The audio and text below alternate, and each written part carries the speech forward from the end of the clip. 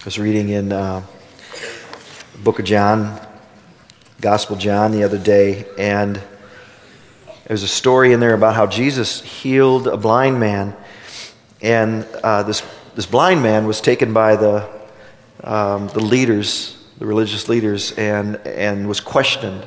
This was before Jesus was betrayed and crucified, and they were finding ways of trapping him, and so they questioned this man, and they kept asking him, what happened? Tell us the truth. And his reply is amazing. He basically said, I don't know. I don't know what happened. But one thing I do know, I was blind, but now I see. And what amazing testimony. And that's a story right there of somebody's life. I don't know everything that happened to me, but there's some things I know, even though I can't explain it all. Once I was blind, but now I see. And each of the people that are sharing their stories through these weeks here have a story like that, a story of change and their eyes opening and being able to see and understand things in new ways and being able to make different decisions with their lives. And it encourages me and inspires me. Jay's one of those guys, so why don't you come on up here, Jay? Jay has and his wife Leanne have been a part of our journey class this year. I was one of the co-leaders for that class that met on Wednesday nights for like 8-9 months every week. And when Jay and his wife Leanne came to the class the first time, I thought they were one of the people I didn't know at all. And I thought, who are these guys? And Jay kind of started out fairly quiet, he said, just kind of sat there, and I just kept wondering, who is this guy? And but sitting at his table a few times and visiting with him, and then when Jay got up in the journey class to share his narrative, share his story that he'd been working on for weeks and weeks, got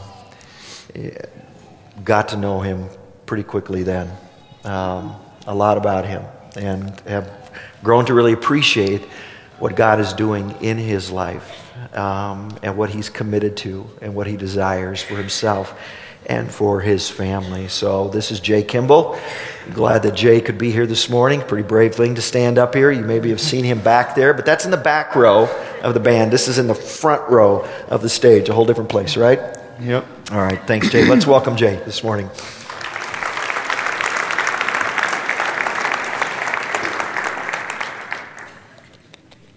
Oh, thank you, Kat. Excuse me. Good start, huh? Thank you, guys. My story begins the summer of 1979 in the small town of Independence, Louisiana. My parents divorced a couple years after, and that began a young life of always being the new kid. My mom moved me around a lot while young to keep me away from my dad because she blamed him for their breakup. A couple of times I was able to visit for the summer, but that's pretty much it. Both were into drinking and drugs, using and dealing. Don't ever remember being around that, but I'm pretty sure I was. Because while laughing, my dad's told me a story of when I was about 18 months old, I got into his bourbon and Coke on the coffee table. I ended up drinking enough to where I couldn't walk around. After their separation and my mom being granted custody of me, she took me to Dallas-Fort Worth, Texas, where some of my first memories were of trying to fit in and establish myself every year in a new school from kindergarten to second grade. In that time, my mom met someone new and remarried. They had my brother when I was 10 and my sister when I was 13.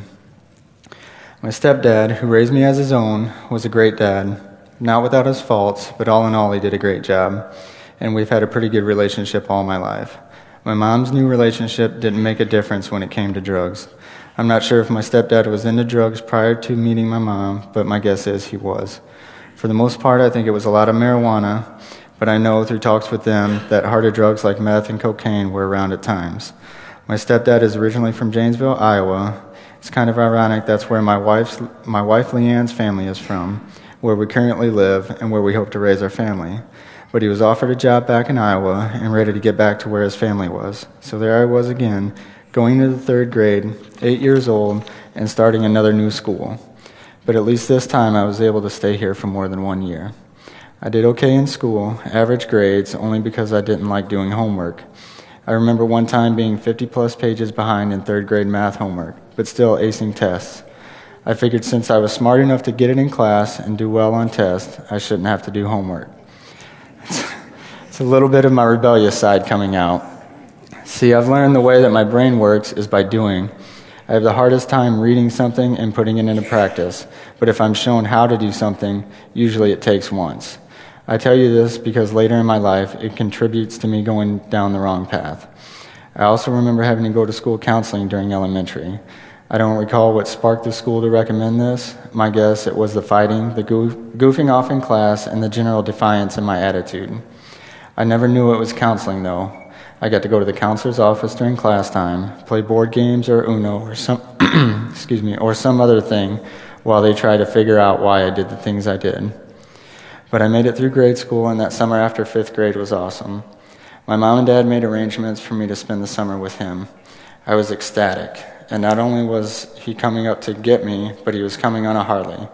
Yeah, that's right. I got to ride 1,000 miles from here to Louisiana on the back of a full-dressed Harley. Some say this was a little irresponsible of my dad, but to me, it was just cool. And the reality was, it was cheaper on gas. So, we camped out one night, also to save money, but I didn't know this at the time, and now this is one of my most cherished memories that my dad and I share. That summer was great. I was given a go-kart, got to ride four-wheelers around the trailer court, and had my first crush. It all came crashing down when I returned to Iowa at the end of the summer. My dad brought me back, but when we showed up at my house, I found out that we had moved again. We went from living in Waterloo to a farmhouse north of Tyson, almost to Denver. Talk about a shock. My neighborhood, the comfort I felt, and the times of biking from house to house was all gone. One good thing was that my mom made arrangements for me to continue in Waterloo schools. But when my grades dropped from B's and C's to D's and F's in the first semester of middle school, I was pulled from Waterloo and sent to Denver. This was my first taste of small-town living and the cliques that go along with it. Not only was I the new guy, but in their eyes, I was from the big tough town of Waterloo. I had to once again go through the rigmarole of trying to fit in. One good thing about the bad boy persona is that small-town good girls love it, and I had a girlfriend within a week. But even this didn't keep the fights from starting again. If anything, it fueled the fire. This rebellion landed me in counseling sessions through most of my first year in Denver. After that, I think I settled in and was accepted by most kids. And those that didn't accept me tolerated me. I went to the dances and football games, but never really felt like I fit in. But honestly, I believe by the time I graduated, I was friends with everyone in my class. During middle school, though, since we had moved out of Waterloo, I regularly went to spend the night with friends back in town. And that's when the drugs started. I don't really remember the first time smoking weed or drinking, but I was 12 or 13. I made the decision early that I wasn't a big drinker. Hangovers and puking were not my idea of a good time. Plus, being that out of control wasn't for me. I don't recall how my parents and I got comfortable about me doing drugs, probably because they knew I was smoking and I knew they were smoking, and they figured they couldn't tell me not to do something that they themselves were doing, so it was just pushed aside. They never smoked in front of me, and I didn't with them either. At this time, I was still only using with Waterloo friends. That would soon wane and disappear as they would become more distant, and I got into high school and found the drug crowd in Denver. Between middle and high school, my parents bought a house back in Waterloo, so we moved again. At some point in here, my stepdad got saved. I've never asked him what brought this on, honestly, until I was asked to share my story, had it even crossed my mind. But he was on fire for the Lord. Quit the drugs, though my mom didn't. He started going to church, going to prayer meetings, carrying one of those small New Testaments with him everywhere. Before long, everyone that he worked with called him Rev, short for Reverend, because all he would talk about is God and proclaim the good news. This was my first encounter with the Holy Spirit and its power. I had went to church with my grandparents a little if I stayed at their house overnight on Saturday, but nothing like this. I was totally intrigued by this change. See, for as long as I can remember, I felt there was more to this world than what we see. I love magic and illusion, the Force from Star Wars, and when I read, it's fantasy novels where my favorite characters are the wizards and mages that draw their power from beyond this world. In my head at the time, these things and what the Bible says God could do were on the same level. There was a power at work here that I was drawn to. I would join him in church and a few prayer meetings, but I soon pushed it aside so I could live my own life. At 14, I got my learner's permit to drive and was granted a school permit, so I was able to stay in Denver. Life was pretty uneventful to start high school, partying when I could and doing well enough in school to not get in trouble at home. The summer I turned 16, my real dad came back into my life. In the time that elapsed from the last I saw him dropping me off at the farmhouse when I was 11, he had moved to Germany with my stepmom, who had joined the Army and got stationed overseas, then returned to Louisiana. Before they left, there was an opportunity for me to go. I was granted a passport and everything was in order, but at the last moment, my mom pulled the plug. I received one letter in the time he was gone. During this time, I was becoming more and more rebellious, had a couple of run-ins with the law, I did my community service and probation. I was pretty angry with my mom for not letting me go to Germany, so I begged her to let me go live with my dad when he returned, and she agreed. But I promised her I would come back to Iowa to graduate. I didn't find out until later that my dad had to pay her half the back child support that was owed, or she wouldn't allow it. Because, like so many other divorced fathers, he worked a job until child support caught him, then he moved on. So, in essence, I was sold by my mom to my dad for $11,500.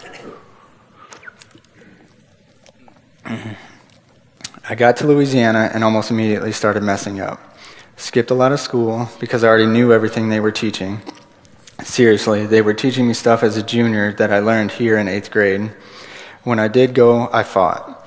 Started doing heavier drugs like LSD and prescription medication. I also delved a little into the Wiccan religion and witchcraft. Like I said before, I love magic, and this was the real thing. I go to New Orleans and visit all the voodoo and witchcraft shops, bought spell books and ingredients, did a lot of reading but never put any of it into practice. It still intrigues me, but I believe the power that people gain from this is in reality coming through demons and Satan's forces that have deceived them into believing they themselves have this power. Somehow, I was able to gain enough credits in the year and a half that I lived with my dad that when I returned from my last semester in Denver, I would be able to graduate. After graduating before the end of the summer, I was in trouble with the law, charged with my first felony for a stupid drunken mistake. Later that year, I answered a phone call that would forever change my life. It was a friend that was deep into meth and offered to give me some. All I had to do was go with him and give him a ride around for the night while he gathered ingredients and cooked what he called a batch. I don't think he intended to teach me how to make meth, but remember, if you show me, it usually takes once. For the next 2 years, I sank deeper into this world, a vicious cycle of staying up for days until I ran out, crashing, then getting up and heading out to make another batch. I would make some, sell enough to get more ingredients, and do the rest with friends. Of course, I got busted. I had been up for 7 straight days and nights and got pulled over for running a red light. Your brain really doesn't work that well after being awake that long. The cops searched me, found drugs, but more importantly, they found the hotel key to the room I was staying in. They went back and searched it, didn't find any drugs, but found 3 people that I had been partying with. One was a 17-year-old girl that I had no idea was a minor. This young girl later became very significant when it came time for the county to decide what charges to file against me. It was at this point God reached out to me. It was like it was buried deep in my being. I don't know how I knew it was him, but I just knew. He put a calmness inside me. I felt a safety in his presence, and I also knew that I had to choose. It would not be forced upon me. What came to mind was the change I'd seen in my stepdad. Could I have that? Could I live that kind of purposeful life? In that 7 by 12 foot cell one night after lockdown, about 2 weeks after getting busted, I surrendered to his offer of a better life. Tears ran down my face, and a cleansing warmth ran through my body. I equate the physical feeling to drinking a mug of hot chocolate on a chilly winter's day. The next morning, I was released. Was this a miracle or part of the state law that says if the county doesn't file trial information within 14 days, they have to release the offender? This doesn't happen very often, so you can make your own conclusion. I've made mine. I wish I could say this turned my life around immediately, but shamefully, I didn't. By getting in trouble this time, I had violated the probation I was on from that first felony I got when I was 18. This sent me to a Mason City halfway house, which I completed no problem. Upon release, I thought it was a good idea to have a fresh start in a new city, so I moved to Mason. They called the area the North End. I found out it was drug central. I was soon back to my old ways, except this time I wasn't only doing meth, but crack and cocaine. and not only smoking it, but started shooting up too.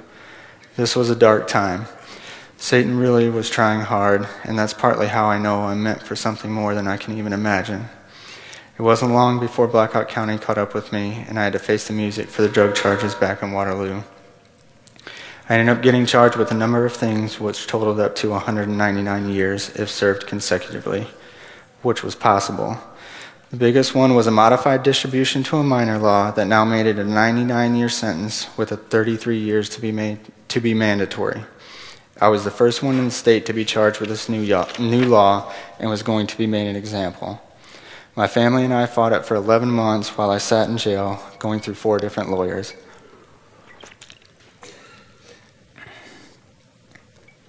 I ended up taking a plea and was sentenced to 50 years with a 4-year mandatory. Keep in mind, that doesn't mean they had to let me out after 4 years. After spending 330 days in jail, not being able to go outside, and seeing roughly the same 50 guys every day, heading out to prison really didn't seem that bad. I got to Oakdale Prison a few weeks prior to the disaster of 9/11. While there, I was selected as a candidate by a director of a faith-based program called IFI, the Interchange Freedom Initiative. It was an intensive 18-month program where I would be given the chance to dig into the Bible and get my required drug treatment done. I believe this was God knocking on my door, but once again, I tried to do things on my own and turned down IFI. I figured my mandatory was up in 2 years with good time, so the state would get me into treatment and I'd be out right after that. I went through classification like everyone else and was shipped out to Fort Dodge Correctional Facility. Once there, I learned from my caseworker that with such a large sentence, treatment was a long way off, no matter what my mandatory was. After about 10 months, I was given the opportunity to transfer to Clarinda Correctional Facility in the southwest corner of Iowa, under the guidance of my caseworker that I would get into treatment faster. But upon arrival to Clarinda, I was told my sentence was just too long, so I sat. I had bought a guitar while in Fort Dodge, and this is what I did with most of my time. Time here was the hardest on my family. It was 4.5 hours away, so visits didn't happen that often. My brother and sister grew up and made memories that I wouldn't be able to share. Finally, God had mercy on me, and that same program director for IFI decided to meet with me again. This time I accepted. Though I told myself it was just to get my treatment done so I could see the parole board, God had other plans. I transferred to Newton Correctional Facility where the program was and was flooded with God almost immediately. The atmosphere in the cell house was different. Most of the guys in the unit walked with a different air about them. They had something behind their eyes when you talked with them. I would soon find out it was true freedom. Behind 25-foot double fences with razor wire lining the top, these men were free. I dove right in, going to class pretty much from noon until 8 at night, playing worship as much as I could. This is a passion, and I believe a gift from Him. At one point, I was playing on some sort of worship team every day. I developed a personal relationship with God. I didn't just ask Him to answer prayers like a genie granting wishes. I learned to pray for others unselfishly. I talked to Him as a friend and learned how to listen for His response. I struggle with being that close to Him in my daily life today. I want to, but don't strive like I should. I went on to complete the program, and the day finally came to see the parole board. My caseworker said I had a great shot at going home. I'd done everything they asked or required. I hadn't received any major disciplinary reports in the 5 years that I had been down. He made it sound like it was a sure thing. The time came and the board decided I needed to do 6 more months. This has been the only time in my life when my knees literally gave out on me. I sank down into a chair in the caseworker's office, devastated. But what do? You carry on. 6 months went by and I was granted release in March of 2006. I had never told anyone this next part, not even my wife, Leanne, until sharing in the journey class. But on the day of my release, I was terrified. I was actually a half hour late to meet the correctional officer that was to walk me out. Because for 5.5 years, 1120445A, my inmate number, defined who I was. Even though I went through that program and was immersed with the love of God, would I trust, submit, and give my life to Him? Would I be a changed man or slip back into darkness and eventually become that number again? This past March marked 8 years since then, and though I've had some struggles, like all of us, I've been blessed beyond measure. As a condition of my release, I had to live at the work release facility in Waterloo. I worked my way through the levels as a model resident, which earned me more and more freedom.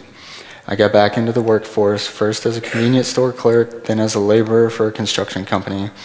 I then went on to the career I'm most proud of so far in my life, even though I've moved on from it. A union iron worker that allowed me to erect structural steel, among other things, for numerous projects across the state. Most importantly, though, I got plugged into church. Started going to Heartland Vineyard as soon as the facility would allow it. I had met some of the volunteers from there that would regularly come to the program to teach and play worship on Friday revival nights. Plus, I had been with my stepdad a few times before. I was set up with a mentor through IFI's aftercare program and started going to a weekly meeting at Heartland called Celebrate Recovery. This is a faith-based recovery program not only for addicts, but anyone that has went through something in their lives where they needed a guided walk through the healing process. I met a Christian woman here and we started dating. She had gone through a divorce about a year before we met, which was her reason for being in the class. We hit it off pretty well, dated for a short period, and without talking to God about it, fooling myself into thinking this was His plan because it had happened so fast, I asked for her hand in marriage. In less than a year after meeting, we were married. The newness would soon wear off as we both got to know each other on a level that should be done before getting married, not after. As you might suspect, we ended up divorced about a year into our marriage.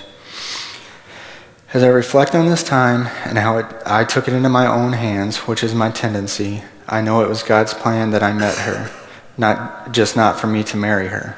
See, Leanne, my wife, had been a co-worker of and friend of my ex at the time. We had been out to dinner with her, helped her move. She had even come to our housewarming party. But I was so focused on my ex being the one that I had chosen, not God, mind you, that I had blinders on to any other possibility. Leanne and I stayed connected during my divorce and started dating before the actual finalization of it. We have a lengthy dating history of about 3 years. We weren't going to make the same mistake that I did. We also wanted to make sure this was a blessing from above. We were married in September 2011 in her parents' backyard in Janesville. It hasn't all been peaches and cream, and she drives me nuts sometimes, and vice versa, but she completes me. She is full of unconditional love. Once you gain her trust, you have it forever. She has tremendous patience, which is good for me, and our daughter tests that every day. Leanne logically thinks things through, whereas I come off as a fly by the seat of my pants guy, even though I've usually ran through all of the scenarios in my head already. She hasn't really come to trust that I can do that yet, but she's getting there. She really is the one I'm supposed to be with, and I see it more and more each day. We've been blessed with a daughter. I say it's a blessing now, but we'll see how I feel when she's 14 or 15. Zoe's going to be 2 at the end of June, and she is pretty much our life right now. With making Orchard our home church about a year and a half ago, taking the Journey class together, Leanne being given the opportunity to attend the Leadership Summit conferences, and us being invited to the Orchard Leadership Retreat that was held a few months ago, our spiritual walk together has really blossomed as of late. Prior to this, we were both in a severe drought for the living water that had been poured into us earlier in our lives.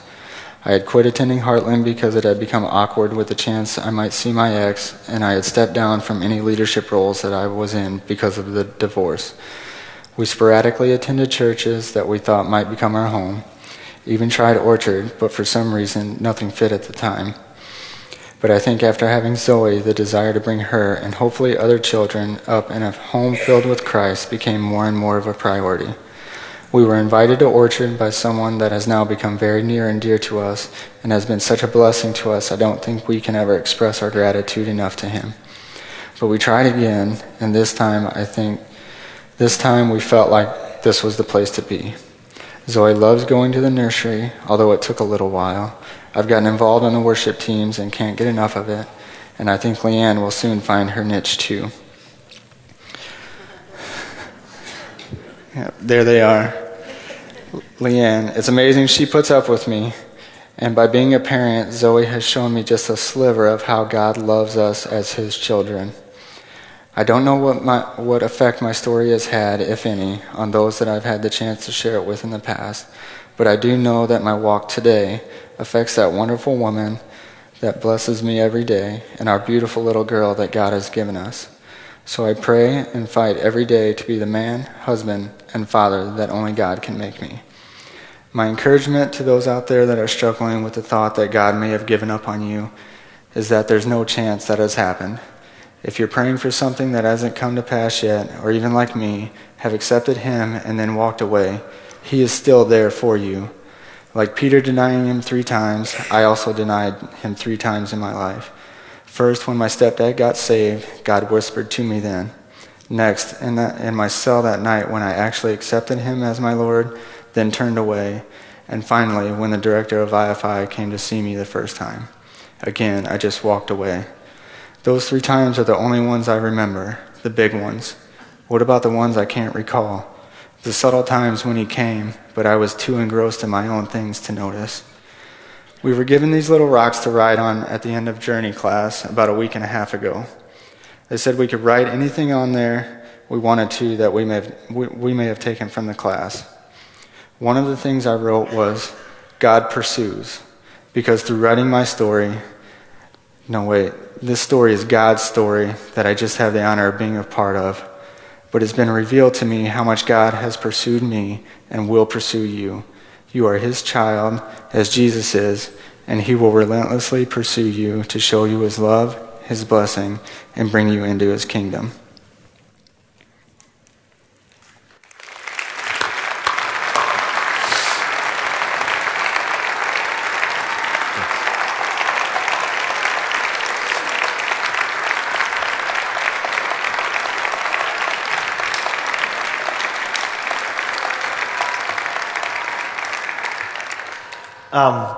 I want to clarify one thing.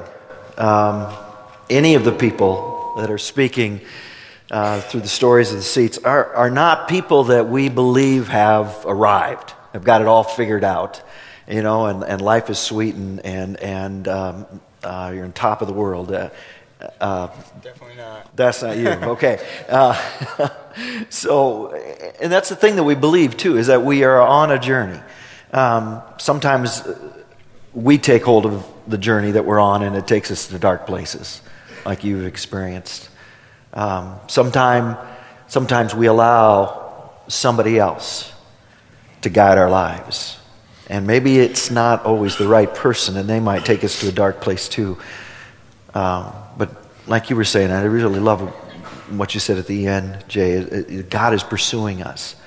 God is offering us his power and his grace and his love. And he would give us direction and he will guide us. We'll mess up from time to time. Guaranteed. But it's a journey. It's a step-by-step, day-by-day adventure.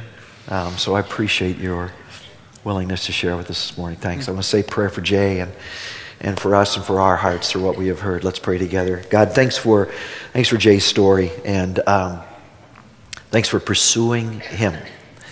Thanks for not giving up on him and not turning your back on him. But I believe every day in some way whispering into his life. And I believe you do that for us. Some of us this morning may be in some of those dark spots and may feel that the bottom of the well it's too deep. We can't climb out of that, and maybe you can't, but God can help you. God can meet you where you're at and help you to take a next step, and then another, and then another. And when we mess up, he'll wait patiently for us to get back on the path again. And that's really God's story through all of the Bible. His mission is to bring people, all of us, back home. So thanks again for what Jay shared with us. Thanks for your truth and your grace within it. And may each of us in our own way be challenged and touched by it. In Jesus' name, amen.